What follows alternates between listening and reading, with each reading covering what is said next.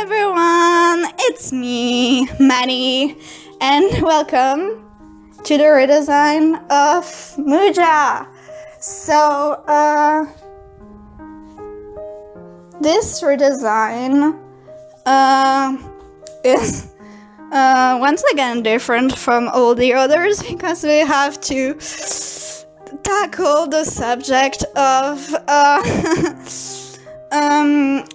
Yandere dev not being very thoughtful about what he does and tackling subjects that are very serious with the delicacy of a bowl in a china shop. So yeah,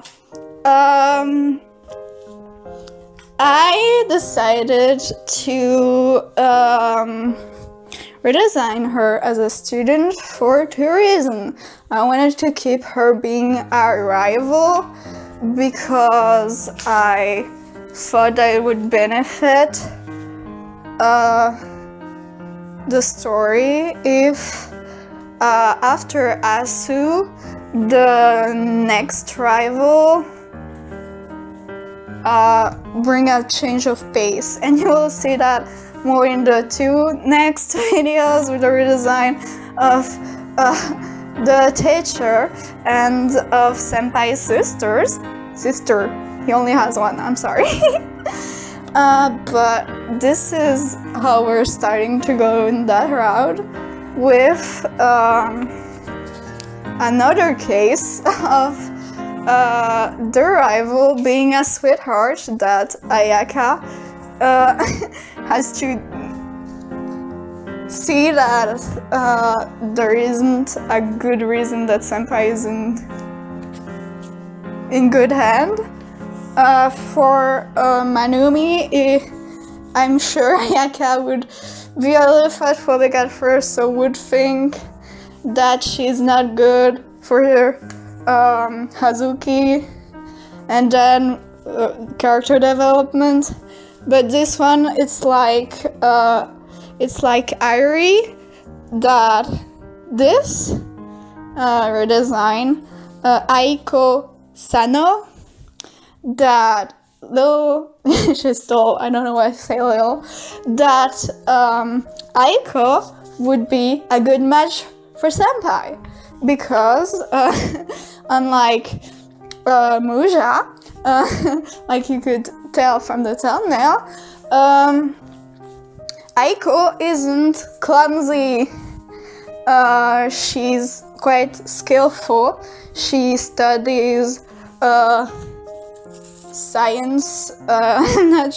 That's where you see that I don't really know much about how you become a nurse, and I don't know what exact course you need to do to become a nurse. That's also a reason why I didn't make her a nurse, because I don't know anything about being a nurse, and I would completely do the same as Yandere dev and just don't write her right. So let's stay in my in my comfort zone writing character, which is she's autistic. That's how I'm keeping the awkwardness of her character, but in a different awkward. She's socially awkward because she has autism, and I've done research about it, and I can't really find a clear answer on how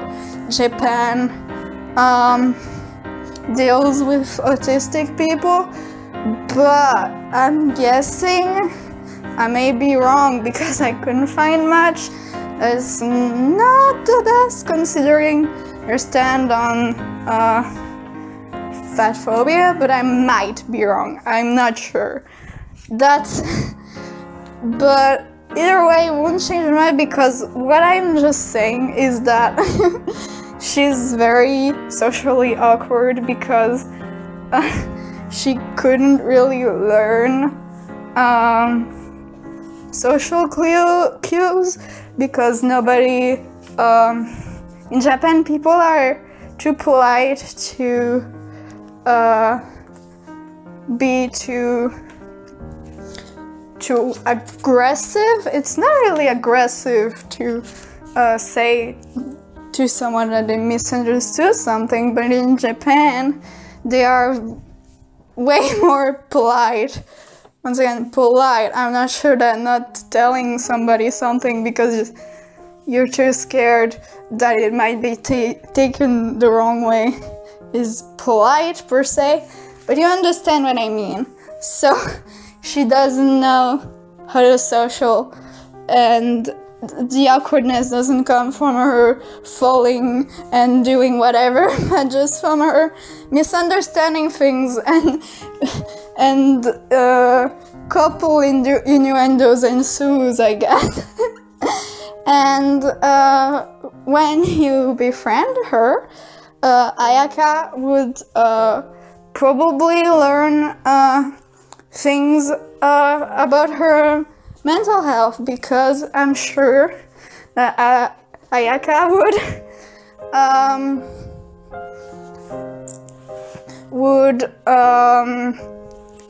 accidentally blur something about how she feels about senpai, or well, how she felt at first, and now she's not really sure if she feels the way, because that's how she views her possible relationship with Azuka, but she's starting to realize it's not, doesn't seem like a healthy way to love someone.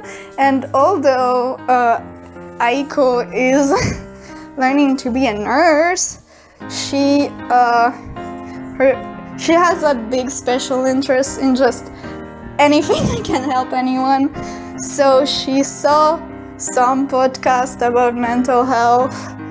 So she can't replace a therapist, but she can nudge Ayaka into the right way, you know what I mean?